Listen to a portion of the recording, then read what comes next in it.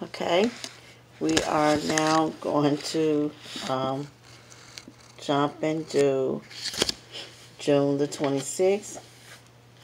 And it says, if I am for you, who can be against you? It is essential for you to grasp that I truly am for you.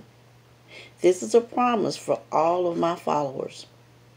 When things are not going your way and people you trusted turn against you, believe me, they will. It's easy to feel as if I've abandoned you. At such times, it's vital to tell yourself the truth. I'm not only with you always, I'm also for you all the time.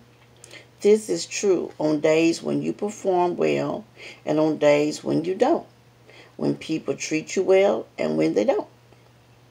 If you really understand and fully believe that I am for you, then fear will diminish and you can face adversity more calmly. Knowing that I will never turn against you gives you confidence to persevere in tough times. I approve of you, beloved, because you are mine. It is my opinion of you that prevails and will continue to prevail throughout eternity. No person and no thing will be able to separate you from my loving presence.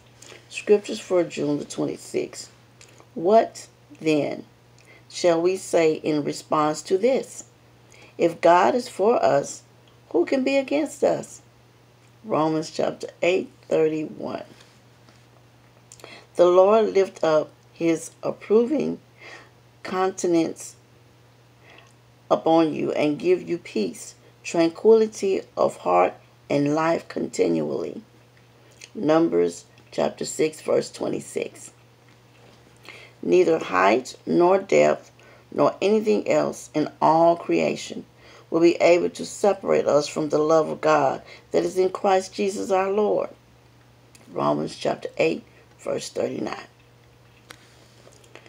So again, thank you for being a part of this journey of our daily devotional. I'm learning as well when I'm reading these, and as I'm saying them to you or speaking them to you, believe me, they're sticking with me, and I'm learning along with you. So it's just not me reading. I'm growing too. And I'm hoping that you are reading, studying, and growing.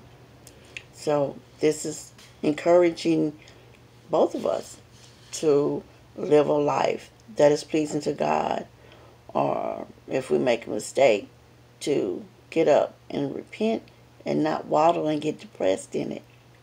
So for those again, just continue walking that straight path, allowing God to guide and lead you. For those who have fallen away, remember to don't stay out there too long, no matter what it is, or if it's something that is hindering you, your spirit, and you need to get it right. Don't let it eating you up. Go and talk to someone and get it right. And for those who are seeking the Lord, continue seeking Him, but learning so that you can know Him. So, again, God's plan of salvation. Hear the word, Mark 12:29. When you hear the word, you believe the word. That is Hebrews 11:6. You believe, you repent. That is Luke chapter 13:3. Then you repent and confess.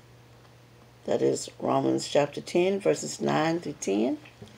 Then when you confess, then you are baptized into the body of Christ through the watery grave of baptism, being immersed in the water, y'all. Not dipped and not sprinkled, okay? You got to get wet, soak wet. Like just buried in that water and raised back up, just like when Christ died in that tomb and he rose up.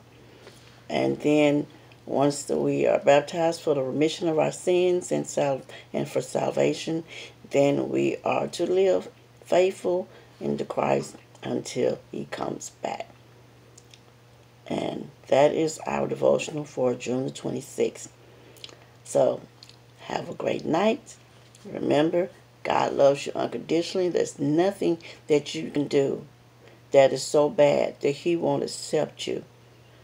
Don't ever think that you're too dirty or too shameful or God wouldn't love me no more. Yes, he does. And he's waiting for you. Remember that I love you too. So, until next time, have a good night.